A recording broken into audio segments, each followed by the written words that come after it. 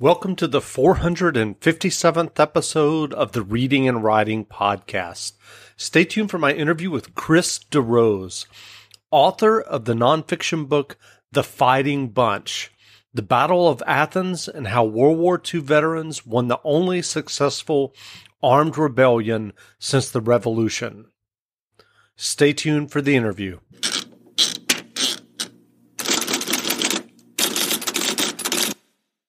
Welcome back to the Reading and Writing Podcast. My guest today is New York Times bestselling writer Chris DeRose, author of the new book, The Fighting Bunch, The Battle of Athens and How World War II Veterans Won the Only Successful Armed Rebellion Since the Revolution. Chris, welcome to the podcast. Jeff, thank you for having me. Great. If someone hasn't heard yet about your book, The Fighting Bunch, can you explain what happened in Athens, Tennessee in 1946? Sure. You had this group of World War II veterans who had gone all over the world, the South Pacific and through Europe and North Africa. And they were told in basic training, like they'd been told in school, like they'd been told growing up, that America was a democracy. It was a free country. And during the war, they were told that they were fighting dictatorships. They were fighting the slave world. So the free world versus the slave world. And then they return after the war, and they've got plans to resume their education, to marry their sweethearts, to start families, to take up different interests in business. And they find that their community has been dominated by this corrupt political machine. Really, it had started before they left, but during the war years, after all the young men in the county were gone, things got much worse. So this horribly corrupt police force and sheriff's office, and elections had effectively disappeared. These young men had liberated the world and come back to find that they did not have a democracy at home. And they formed an all-GI ticket. They set aside their differences as Republicans and Democrats and said, those differences are subordinate to the idea that we need to have free elections and fair elections, and that we need to have an honest government. And so we need to work together to drive this machine out of town. So they formed an all-veteran ticket, ran them against the machine at the August 1st, 1946 election, and found that the machine was not willing to go quietly or easily, and that if they didn't do something drastic, something that many of them had not expected, that the machine would get away with stealing yet another election. And so what did they do? So a small group of these guys, so actually let me back up. Yeah. So the sheriff and his men, after a day of, it was a day of the same things that had happened all throughout the war years. Voters who were not on the list were allowed to come and vote, some of them multiple times. Voters who lived in the community and were properly qualified to vote were turned away. In one case, a supporter of the GI ticket was shot for trying to cast a ballot. And then at the end of the day, the ballot boxes were taken to secure locations controlled by the sheriff and his men, with no observers permitted.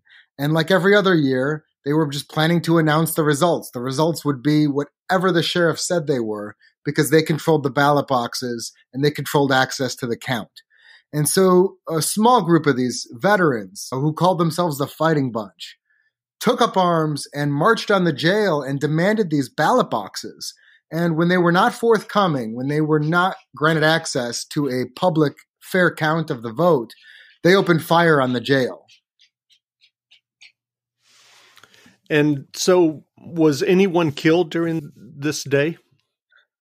So miraculously, no. When you think about it, there's an all-night firefight between a group of highly trained World War II veterans and a large number of sheriff's deputies and police officers.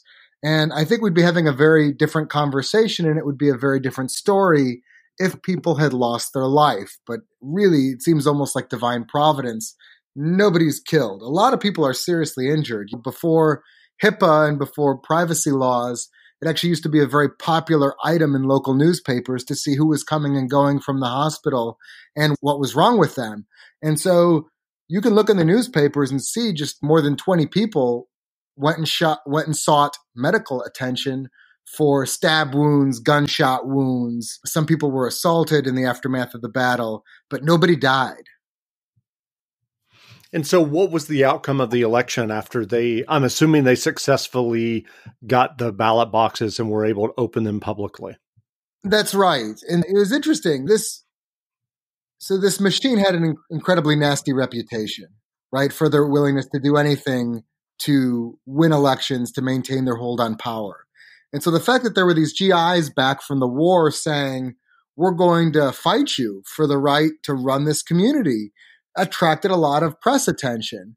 And newspapermen would come in from Nashville, from Chattanooga, from Knoxville, and they would do man on the street interviews. And they found it impossible to find anyone who would admit that they were voting for the machine. So the machine really had no popular support outside of the people who were directly profiting from it, the corrupt deputies, the corrupt police officers, the corrupt politicians, and the people who were running illegal gambling in the county and illegal prostitution in the county under the protection of the machine.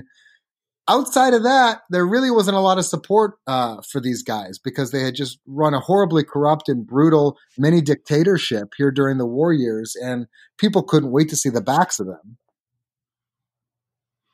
And so they lost? Yeah, the GI ticket ran away with the election. And I'm curious, what was outside of just raw power and control, what were the benefits of the machine? Was it patronage jobs and that type of thing? Yeah, so in those days, law enforcement was compensated based on how many arrests they could make. So there's a really perverse incentive to arrest somebody for no reason or no good reason, put them in jail where the sheriff would get a fee for housing them. Sometimes they'd arrest somebody right before midnight and release them right after midnight, and the sheriff would claim 2-day fees for housing the prisoner. And so it was a really lucrative racket for these corrupt deputies and corrupt police officers. And that's just the money that was on the books. Once they had eliminated the power of the people to remove them through a free election, they raised taxes through the roof. They created all kinds of unnecessary government offices and paid them very well. They increased salaries for the existing office holders. And so really, yeah, it's patronage, it's profit. And for the people it benefited them a great deal. For most of the people who lived in McMinn County, it was horrible. And so who was the mastermind, so to speak, behind the machine? Was it the sheriff alone, or was it a group of people? Sure. So the machine that is defeated at the Battle of Athens originates in the 1936 election with Paul Cantrell. And he's the youngest son of a prominent banking family. They own the utility. And a lot of young sons from families like this, he tries to distinguish himself in politics. And it looks like when he does run for office, he has noble intentions. He's inspired by Franklin Roosevelt and the New Deal. There's no question that he's running against a Republican regime in the county that had been calcified and that was corrupt in its own way. And so he's elected in 1936. A lot of people are excited. They say, hey, we're going to get a fresh start as a county. The guys who've had power since the end of the Civil War are gone, and we have some fresh blood in the office. But really quickly, it's clear that not only are the things that were wrong not going to change, but they get worse in many ways. Incidences of police brutality where the officers aren't disciplined or reprimanded or prosecuted. And illegal businesses like bootlegging, casinos, roadhouses, brothels, they're allowed to operate freely in the county because the law is whatever the sheriff says it is. In Tennessee, there's a 3-term limit on holding the sheriff's position. And so after 3 terms, Paul Cantrell passes the torch to Pat Mansfield, who's his chief deputy, and then Cantrell goes and serves in the state senate. He's effectively the boss of the organization, regardless of what title he's holding. He's the person in charge, and along with him and Pat Mansfield, they basically run the county together for a decade. So after the Battle of Athens and the machine lost, what was the aftermath of all of that? It's really remarkable, and I think it's a testament to magnanimity. Usually in history, rebellions go beyond their mandate. They go beyond what they had initially intended to do, and they can be incredibly punitive. If you think about the French Revolution or the Cuban Revolution, they can go far beyond what they had initially set out to do and be quite vicious toward people who were in power before them or to other elements of the rebellion. In McMinn County, there was a real sense of, let's just move on. We wanted our county back. We got our county back. Forcing these people to fight for their lives is going to force them to fight for their lives. And we're not going to be finished with the violence or the division for some time. And so let's just set what happened in the past aside and move forward together. And the GI ticket implemented some really important reforms, among them putting police officers and deputies on salaries, so there was no more financial incentive to arrest people for any and no reason, putting the sheriff himself on a salary, and making sure that at the next election there were free elections. And think about this. In 1946, you have a 6-hour firefight in the downtown of an American county seat to contest a disputed election. And 2 years later, the Democrats, who lose the 1948 election, actually took out a full-page newspaper ad to say, hey, we didn't win, but we were given a fair chance at the polls. Only legal votes were counted. Observers were allowed to witness every aspect of the process, so it was transparent.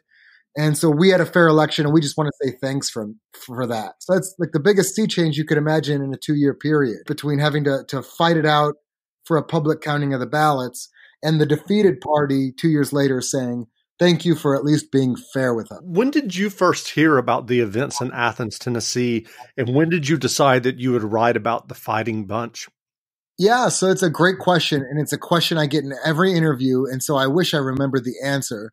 But it feels like something that I have known about for a very long time, and I didn't know much about it. Among the people who know about the Battle of Athens, Tennessee, it tends to just be the broad contours, that there were these group of veterans who got in a firefight and overthrew their own county government in order to preserve their right to a fair election. That was really all I knew. And I was, boy, that's an interesting story in history. And I don't know why. I wish I'd headed out to Athens sooner. Now, I came around at just the perfect time, because this was a story that was intentionally suppressed. So for starters, the young men in the Fighting Bunch had committed a lot of crimes. They had raided a National Guard armory. They had kidnapped 7 sheriff's deputies and brought them into the woods. They had spent 6 hours shooting at the men in the jail, hitting many of them, harming many of them. They had bombed and dynamited the jail. And so these guys had committed a long list of crimes, and they really weren't eager to publicize their participation in this event as a consequence.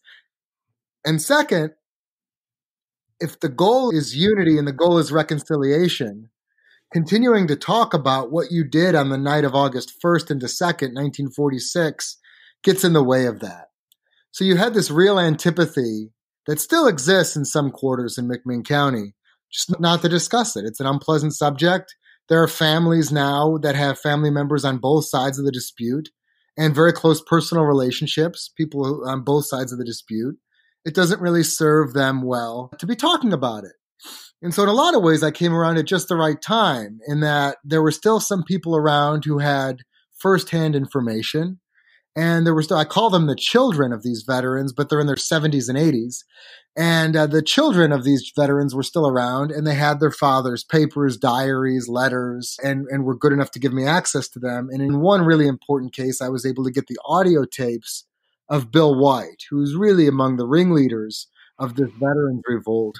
And I had 4 hours of his unfettered thoughts on cassette tapes. And so really incredible as the first person outside of his family to get access to those. So I'd always thought in the back of my head, as a writer, you have an ongoing series of stories you're interested in where you say, maybe that'll be a book someday. Maybe that's something I'll work on in the future. And then whenever you finish your previous project, you think, okay, here are the 3 or 4 things I've been thinking about working on. What's next? And I just really had a strong feeling that, this story was, if I wanted to write about this, I really had to move quickly. And there's no question that this story couldn't have waited much longer to be researched and told. And I missed a lot of the veterans, certainly, who participated in it, but many of them never discussed it. Some of them never discussed it with their own family.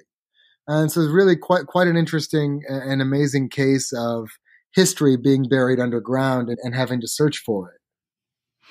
So what was your research process for the book? So you start with looking through some period newspapers and looking for names, people who were associated with the GI ticket. That aspect of it is obviously public. The GI candidates, their campaign manager, Jim Buttram, the senior advisor, Ralph Dugan, and trying to track down their family members. And so you start there. And Bill White who really is the focal character of my book. I was able to find his widow and his grandson, Travis.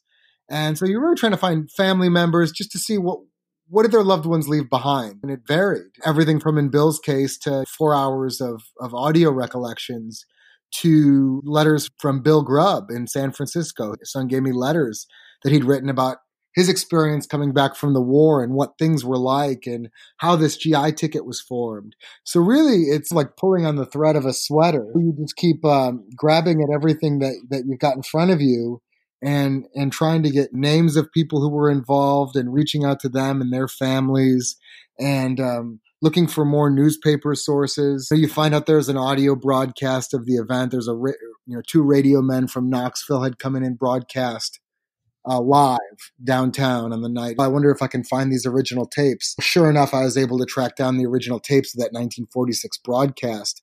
A guy named Johnny Perkle, who is a renowned radio man in East Tennessee.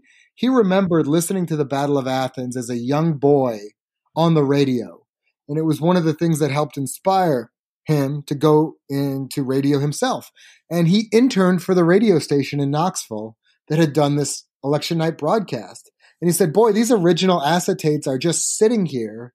And if they're allowed to sit here, they're eventually going to waste away or disappear, be thrown out. And so he made copies. And so I was able to get eyewitness in real time observations of what was happening in downtown Athens. So it's really incredible. The museum in Athens, really a county that really takes their history seriously. But because of the tensions on both sides of this conflict, it never had an exhibit to the Battle of Athens until the end of 2018. So right before I went there for the first time, it was the first time that their museum so much as acknowledged that this had happened. And now they have quite a good exhibit about it. But they had done a documentary on the Battle of Athens in 2007, including interviews with some people who were no longer around. And the museum was willing to give me, they found the uncut footage of those interviews. So it might be 5 minutes in the documentary, but someone like Chuck Redfern, who was a reporter who was downtown all night on August 1st, he gave an interview that lasted an hour and a half. And so I got that whole interview, even though he's not around anymore. That's great. Yeah, I was able to get his perspective. And so I came at it from a lot of different directions and was really pleased by what I found. My favorite review, I think, that I got so far was from someone on Goodreads who said, it feels like the events of the book happened in 360 around Chris DeRose, that I was literally describing things that I'd witnessed personally. And I thought that was the absolute highest praise I could get, that I was able to stitch together this story from so many, like putting together a giant puzzle. And I'm not good at puzzles, but I guess I'm okay at putting together historic puzzles. But it was really a great testament, and it was what I was going for. How do I recreate this event that had been purposely obscured for so many years when most of the people who had anything to do with it are long gone? It was a challenge. And was there anything that particularly surprised you as you were doing the research? Anything that kind of stood out? Yes. So one of the things, we tell ourselves stories as a people, and those stories could be true or not true, but they often serve a purpose. And there's this part of that gets told in McMinn County, Tennessee, is that, hey, things really weren't so bad before the Battle of Athens. And you can see the usefulness behind that story, that if Paul Cantrell's machine was just doing what had happened before him, then he's really not to blame, and the people who supported him really aren't to blame, and things weren't so bad. Really, we need to take the bad guys out of the equation here. It's a story with no bad guys. It was just a conflict, and it was based on things that were out of these people's control. And it's useful if you're a community trying to reconcile itself after a period of division where some really awful things had been done to people, but you're trying to move on. So when I undertook this story, you read in the newspapers that there was one congressman that the people in this county could count on to try to publicize incidents of election fraud and voter fraud and intimidation. And he would say in the newspaper, I've submitted all these affidavits to the Department of Justice. And so I said, has anyone ever asked for these at the Department of Justice? And so if you've ever seen the end of Raiders of the Lost Ark, it's that room where they put the Ark of the Covenant at the end of Raiders. A giant government warehouse full of boxes and dusty manila envelopes. But sure enough, there are over 1,000 first-person, first-hand accounts of what happened in Athens, Tennessee during the war years, from people who'd been held at gunpoint in polling places, from people who had watched sheriff's deputies swap ballot boxes in plain view of everyone, or dump batches of ballots into boxes in plain view of everyone for years. And so, I had over 1,000 of these affidavits and letters describing just how bad things were. And so I think the extent of just how severe the problem was that these young men came home to, that is something that had been sanitized for the purposes of, people who live there today being able to get along with one another and to not hold any grudges. But things were bad. And indeed, the Attorney General of the United States said these are the worst allegations of voter fraud that have ever been presented to the Department of Justice, which is saying something in America in 1946. I mean, that's quite a dubious distinction. They had a lot of competition. True. Well, given recent events in the U.S. and the storming of the U.S. Capitol on January 6th, some people might want to compare the events you write about in The Fighting Bunch to present-day politics. How would you respond to that comparison? Yeah, I'm so glad you asked that question. I watched horrified, like most Americans, at this violent attempt to try to thwart the electoral process. And I just knew, I went on Twitter, and you always open Twitter with trepidation anyway, because it's Twitter. You're like, gosh, it's going to make me happy. What I see is going to make me happy. But I just knew there'd be people on there comparing this to the Battle of Athens. And so I pushed back on as much of it as I could. But I'm glad you asked the question. So for starters, the people of McMinn County tried doing the things that you would do if you felt you were victimized during the process of trying to cast a ballot. They brought their case to court. The problem in Tennessee is that Tennessee was really under the control of one man, a person by the name of Boss Crump, who operated out of Memphis. And Boss Crump controlled the judiciary of the state. He had all the levers of power, but he also controlled the judiciary. And so they're not bringing their case before neutral judges. They're bringing their cases before judges that are part of the Crump machine, judges who would lose their position if they ever ruled against Crump or one of his allies. And that's for starters. In this case, there were over 60 challenges to the results of the presidential election in multiple states, and none of them went anywhere. None of them presented substantive evidence of fraud or systematic mistakes that could possibly threaten the results of the election. It just didn't happen. They had fair hearings. And not only did they have fair hearings, they had fair hearings in front of judges that in many cases the president himself appointed. Highly qualified appointees looked at it and just said in some of the strongest languages. I graduated law school in 2005.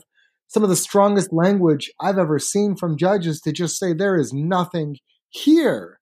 And so compare that with the unmistakable vote fraud when a sheriff's deputy puts a gun in your face and orders you out of the polling place, or takes the ballot box into the jail to count in secret. They announce the results and you're not allowed to look at the ballots.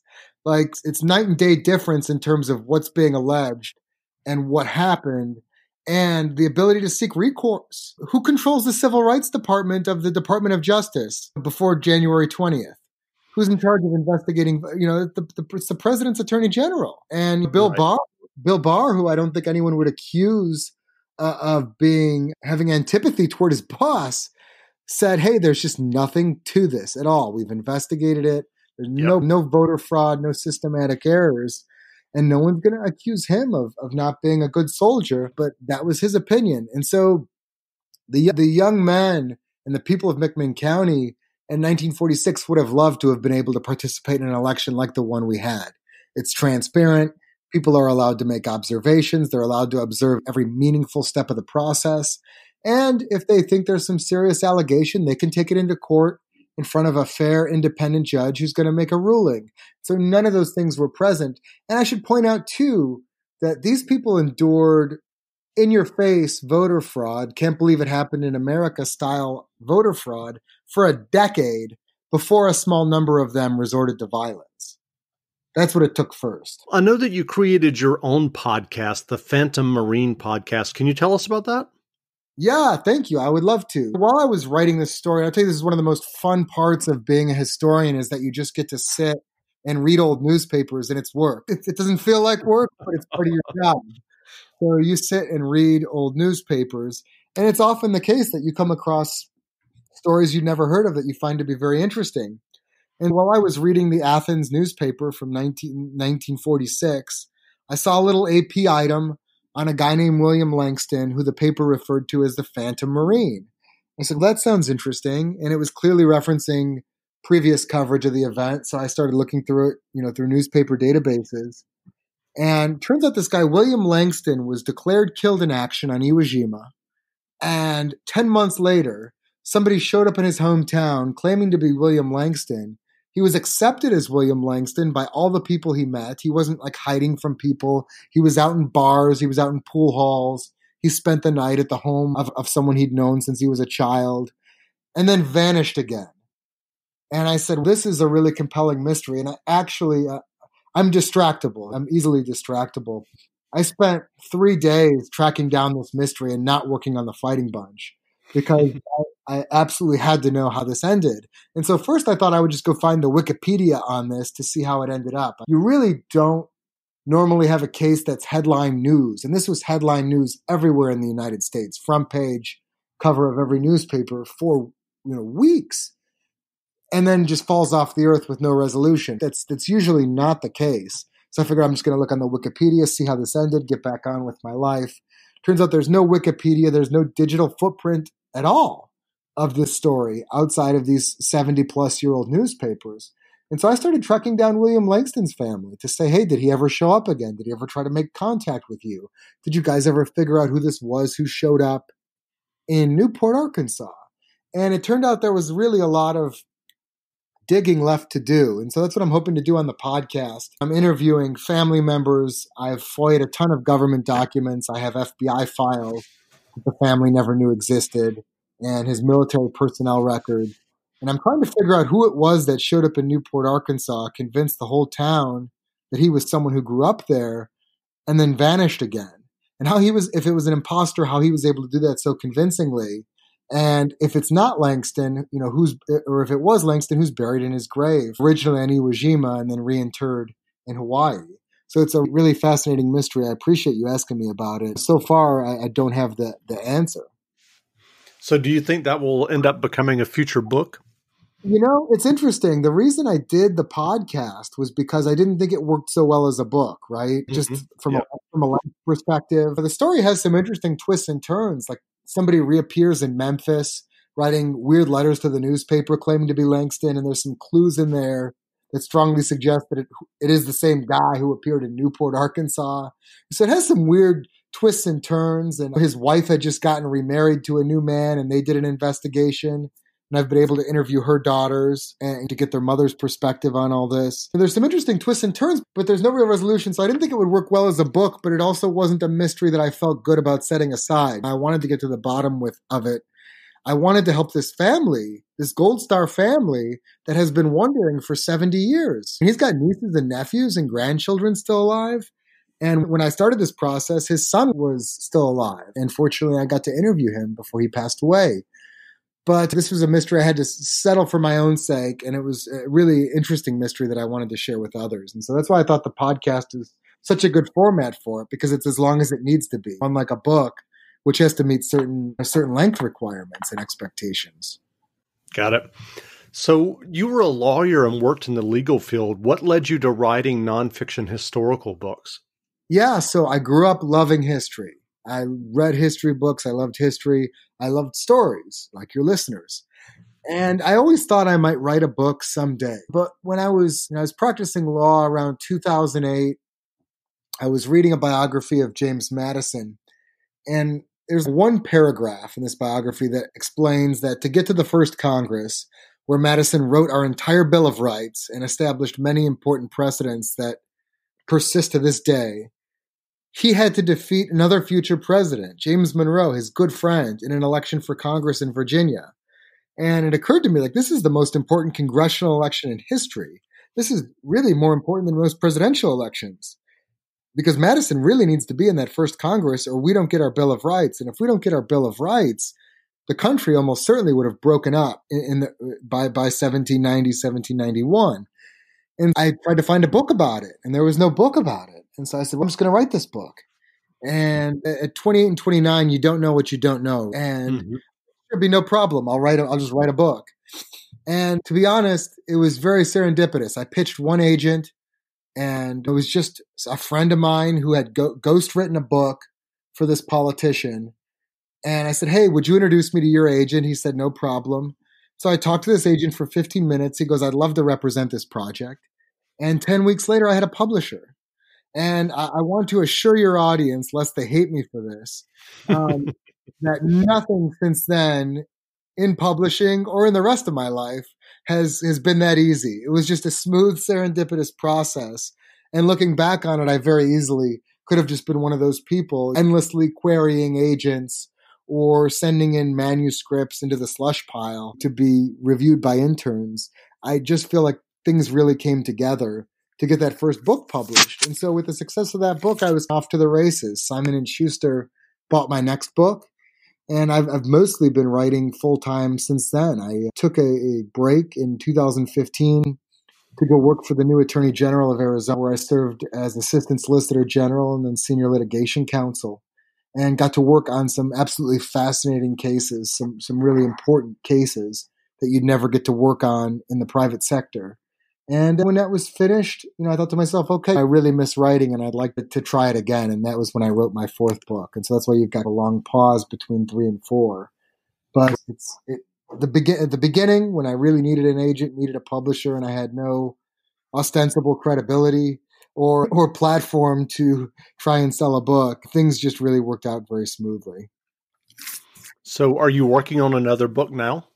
I am. In fact, my agent just submitted a new proposal this week about the Cuban Revolution. So there's this incredible event in American history, or in world history, that had enormous impact on American history, and one that I don't think is well understood. People are widely aware of it, like Che Guevara and Fidel Castro and the Cuban Missile Crisis, but it's this incredible event with all this human drama. And it's really not well explored. And so one of the things I want to focus on is this one particular story to tie it all together about a young man whose father was killed by Che Guevara early in the revolution, shortly after the rebels arrive in Havana, and who ends up the son escapes to America, joins the army, joins the CIA, and leads the CIA effort to track down and capture Che Guevara in Bolivia 6 years later. It's really this incredible story about this son whose father's taken away from him. His entire world's upended by this revolution, and he's fleeing his country, and really makes it a major part of his life to try to seek justice for his father. So there's just really all these incredible people on both sides of this revolution. And I think it's a story that sort of needs to be pulled together and told. That sounds interesting. So what novels or nonfiction books have you read recently that you enjoyed? Novels or nonfiction books? I'm reading a lot of books about Cuba right now. I'm sure you are. I have entire shelves of it. I think people would be surprised. It feels like everyone with a walk-on role in the Cuban Revolution has written a memoir of some kind. So interestingly, I'm writing a screenplay for another story that I came across that I didn't think would work well as a book. So I'm rereading Save the Cat series, which I would recommend. I think a lot of your audience are authors and writers or aspiring writers. I would recommend these Save the Cat books to anyone, because even if you're not going to be a screenwriter, I think they do a very good job of teaching you genre and storytelling. And so I think those are very valuable for that purpose. But I'm actually writing a screenplay, so I was refreshing myself with some of those. I found this story while I was researching the Phantom Marine. One leads to another. I found this story about a guy named Paul Mahar, who was 4F during Vietnam. He was medically ineligible. And he tried to enlist. They wouldn't let him enlist because of some pins that he had in his arm from an injury. And his friend, Frank, got drafted and said, I just can't go to Vietnam. And after training, he went AWOL. And he said, Paul, how about you go back to the base and say you're me? and get me a medical discharge with your elbow. And Paul went along with it. And Frank and Paul ends up sent to Vietnam 5 days later with no training and put into combat in Vietnam with no training under his friend's name. So this really incredible story, which I'm developing as a screenplay, I'm working with Paul. So the Save the Cat series are really, truly excellent. Reading the best and the brightest about Vietnam to familiarize myself with the war and the politics behind the war. Best books I've read in the past couple of years, which I try to recommend to everybody. You've got A Gentleman in Moscow by Amor Towles, which I just think he's doing the best writing, best fiction writing out there today, I think. And Killers of the Flower Moon was my favorite nonfiction book. I will say there's also a series of mysteries that I've been getting into. I was really a nonfiction reader, history, biography, politics. That was it for a very long time. And so I tried to branch off into crime and detective novels, and actually ended up joining the Mystery Writers Association of America and plan on writing my own historical mysteries. And some of the ones I really enjoy reading are the Sam Wyndham series by Aber Mukherjee, starting with A Rising Man. So they take place in India in the 1920s, still occupied by the British. He's a British World War I veteran who solves mysteries with a sidekick who's an Indian sergeant, and just incredibly well written. And there's 4 of them now, and I'd recommend them to anyone. Those sound great. I'll have to check those out. I'm not familiar with them. Where can people find you online if they want to learn more about you and your book, The Fighting Bunch? Yeah, so you can buy The Fighting Bunch or read more about it anywhere that you'd normally buy books. Barnes & Noble, Amazon, your local independent bookstore. My personal website is chrisderosebooks.com. So ChrisDerose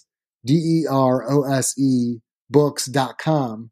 And you're welcome to get in touch with me. I've got the episodes of The Phantom Marine posted on my website. And you can read reviews of my books and my writing and get in touch with me that way.